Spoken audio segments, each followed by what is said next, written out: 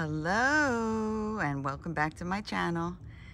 Today is May 4th, 2024. May the 4th be with you. And I thought I would make a video update of my garden at this point because I just got an alert on my phone and we're gonna have rain. And then I looked at the forecast and we're gonna have rain for quite a while. So everything looks so beautiful out here. I was preparing the yard and my plants and my greenhouses for the upcoming rain. And I thought, oh my goodness, it looks so beautiful. Let me just document this. And today is also a special day because it marks the day that my father-in-law transitioned from his body into spirit. And we miss him very much. He was a great guy. He was so kind and generous. And he really made you feel heard and listened to. He was a good guy. So we remember him today as I give you a tour of my garden. And if you're new to my channel, my name is Nicole and I'm recovering from arachnoiditis and a mental breakdown. And it hasn't been an easy journey, but gardening has been what has pulled me through and what is helping me to feel better and putting my life back together and putting the pieces of my life back together and healing my body. And I have a lot of medicine and, well, I've been sharing a lot of videos. So you can look back at my previous videos at all the different things that I've been doing along my journey. But I thought in this video, I would just share what's going on here, like all the things that are growing. Everything is growing really great. We've had a lot of warm weather and I'm not going to name all these plants. I have so many plants. Maybe some of them I'll name. Like this is new. This is a gold raspberry and a red raspberry that we just planted this year. And then I have some other stuff growing in there. I'm very excited about this. I have these beautiful mullein plants here. So that's a good medicine for any kind of lung issues. And there's another mullein back there, and I'm really excited because the foxglove is getting ready to bloom, you can see. So I have all different color foxgloves back here, and when they're all in bloom, it looks amazing. Now I haven't even finished with this section yet, really cleaning it out. This area right here is my last area to clean out and do side dressings. But everything else I think is done. Like this bed, I have a lot of stuff coming up here. You can see catmint right there, makes great tea. Valerian is getting ready to bloom. You can see the flowers here. Can you? Or is it gonna? There you go, it's too fuzzy. But those flowers will be light pink and they smell like vanilla. So they smell beautiful. And they're all getting ready to bloom. You can see over here in the new bed I just finished this year, all around there for things that like the shade. Back there, that's my shade bed. So I have like a lot of lettuces and stuff. And there's the foxglove that's gonna bloom soon. And this is all just extra greens, because I have greens in here as well. I have cucumbers in the middle. Can you tell? I like greens, like there's more greens. And then I also have tomatoes here. And these tomatoes all survived the frost that came through a few weeks ago. And I got broccoli back there. There's broccoli over there, there's turnips. And in between the tomatoes, because tomatoes will take a while to grow, I have lettuces. And these already, this Mizuna mustard is already starting to flower because it's been so warm. So these most likely will flower very soon. Some of the spinach that I have up there is also starting to go to flower because it has, like we had 90-degree weather already in April. And now it's the beginning of May. And now the weather seems to be a little more normal. We've got yarrow right here that's gonna bloom very soon. It starts off looking like this, and then, come on, focus. And then they will turn beautiful yellow. And right here, I'm very excited about this. I'm actually gonna pick these before it rains. That's calendula. and I dry them and use them for tea and for my skincare products. And this is bee balm. It's gonna keep getting taller and taller until it finally blooms. I haven't finished cleaning out this bed yet, but a lot of the perennials are coming back. So like rue, that's all filling in nice. St. John's wort. We've got comfrey right there. Sage, echinacea. So let's walk over here. Now this is new. Let me show you this. We are gonna put grapes here in the middle. And so then when you're walking on the path, you're gonna come here. Now those are just my hanging baskets. I have peas in there. And so then you come here.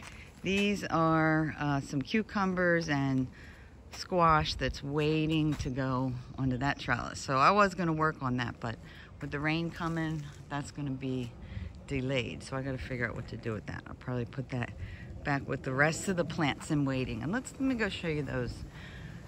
These are all my plants that are extra, that are waiting to go somewhere in the yard. However, well, I do have that bed still to fill. I'll show you that, but I have a lot of plants. So whatever I have extra, I'm probably gonna give away. So if anybody wants a plant, maybe I'll sell them to my neighbors for a couple extra bucks. We'll see. I do have a lot. I have everything because I grew a lot over the winter, and I'm taking care of them by potting them up. I just potted up this group, and I have some basil, I have spinach, parsley, eggplant. I still have lettuces back there. I've got milk thistle, celery. I've got so much stuff. There's my tomatoes. I potted them up, so there's some in bigger pots, and then there's still some in smaller pots. So they're all in different stages.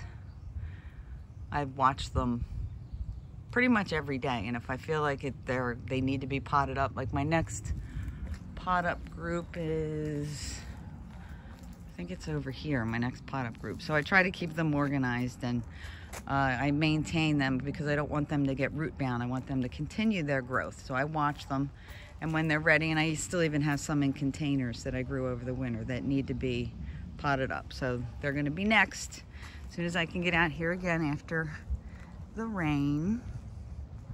So let's see, we'll go this way because everything over here, and I started out with this area I guess in February, and I wanted it to be, you know, completely done and growing as I continue the rest of the area. So everything here is growing amazing. There's hollyhock, peonies.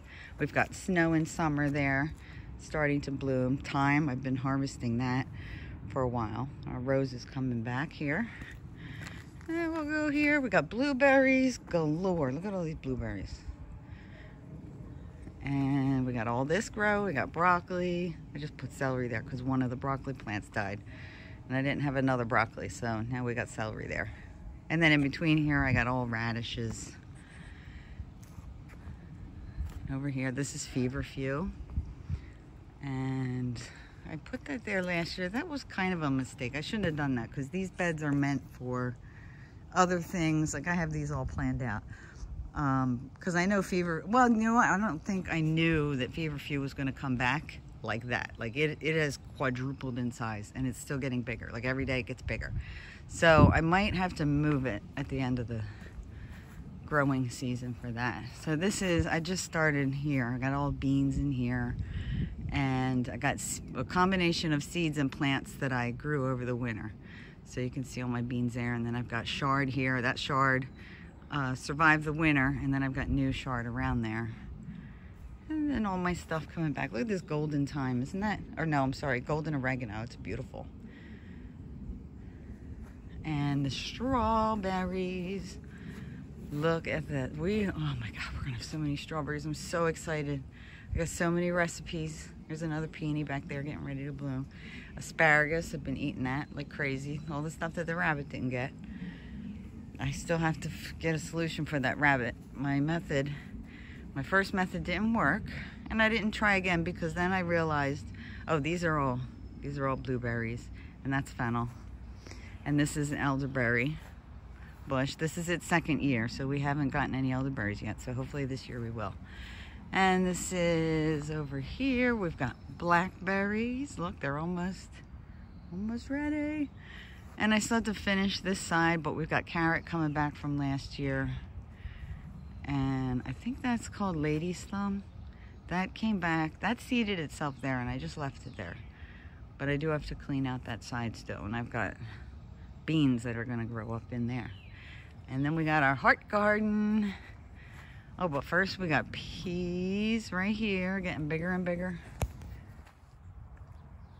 And then on this side, we've got beans. And then over here, we got garlic. And we've got some strawberries in baskets. And then this is lemon balm. And I have lemon balm like this. I have it over here, you'll notice. And then I have it, oop, what did I just do? Hope I didn't mess up this video. And then I have lemon balm in the ground over there. And I use that for a pest deterrent, like, cause bugs and stuff don't like lemon balm. And I have lemon balm everywhere, you'll notice. And oregano, a lot of these herbs that have strong fragrances the bugs don't really like. And here's the middle.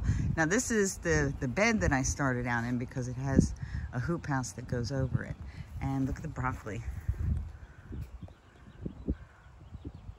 So excited for all this broccoli. And of course the leaves are also edible. So actually I'm gonna make a juice out of the leaves when we harvest. But look at this, we've been eating these greens for a while. Making salads every day. So yummy. And we got another feverfew over here. And there's bleeding heart. Now this did look really gorgeous, but it's at the end. The end of its growing season. And then I still have to do this area. This is gonna be where the watermelon goes. We got another, well, I think I already showed this trellis. So I think that's pretty much it. That is a tour of the whole yard, and I hope this inspires you to look into gardening as a way to restore your mind, your body, your emotions, whatever it is that you're going through. Gardening is ecotherapy, and I highly recommend it. Highly recommend it. And look what you can do. So I hope this finds you well. Until the next video, see you later.